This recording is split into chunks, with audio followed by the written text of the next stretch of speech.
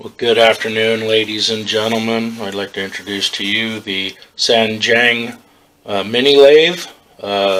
This is a modified version of the lowest price lathe that you can get on Amazon. This cost me a whopping $38 US, and on Prime got to me in 2 days. It has been modified. I have put an adjustable tailstock on this lathe. The power supply is stock. Everything else been pretty much modified. The motor's the same, the bed's the same, and all that good stuff. I made a longer rest for it. The original rest is only 45 millimeters long, and it was kind of a pain in the ass to move it all the time, so I made a longer one for it. Other than that, what I'm attempting to do here is to manufacture some chess pieces. Go through a couple of tools that I'm going to use to do that. Got a set of calipers that are set to the outside diameter. I got a set of other calipers that I set to the length. Got a set of calipers that I set to the inside diameter radius, and I made a set of gauges on the 3D printer. This particular one is 90 millimeters. That is the radius in there. Between these measuring tools and a 1/4 inch gouge, a 1/2 inch gouge, a 1/2 inch convex tool that makes concave features, and a skew chisel. And with those tools, I'll be able to make another copy of this. I got the lathe set at 12 volts. 24 volts is way too fast. First thing we're going to do here is we're going to turn this into a cylindrical feature, and then after we get the cylindrical feature, we'll come in here and get the actual length on it. Once we get the length, we'll go ahead and carve out the middle and get our center. And I'm probably not going to talk a little bit while I'm doing this, thank God, for you guys' ears anyways, but I'll be back with you here in just a second.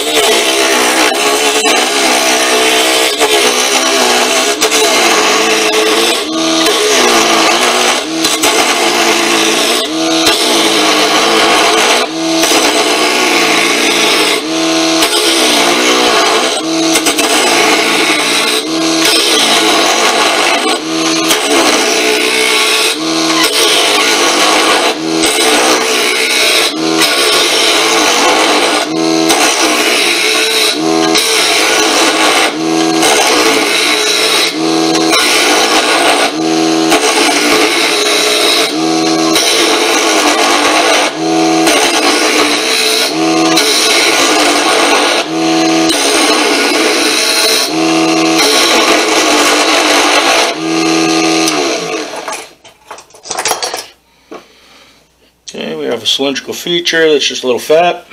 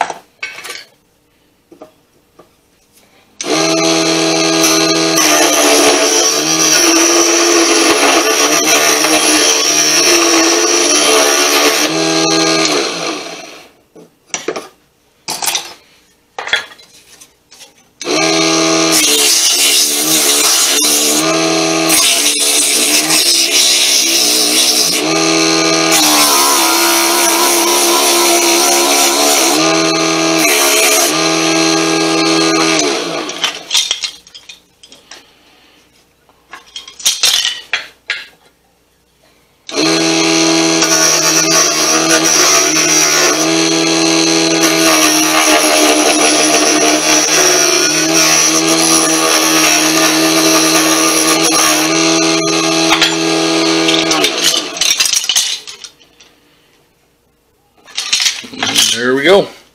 This is a roughed out pawn for the chess piece. Thanks for watching.